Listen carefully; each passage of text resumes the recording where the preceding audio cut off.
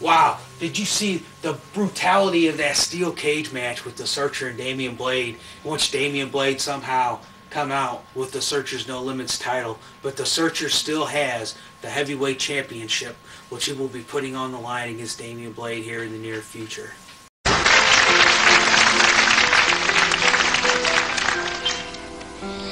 As I approach the prime of my life, I find I have the time of my life, learning to enjoy at my leisure all the simple pleasures, and so I happily concede, this is all I ask, this is all I need.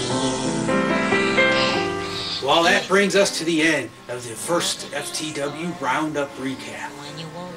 And I'd like to say it's been your pleasure watching the Chipster in action here tonight, and this will be the first of many Roundup shows.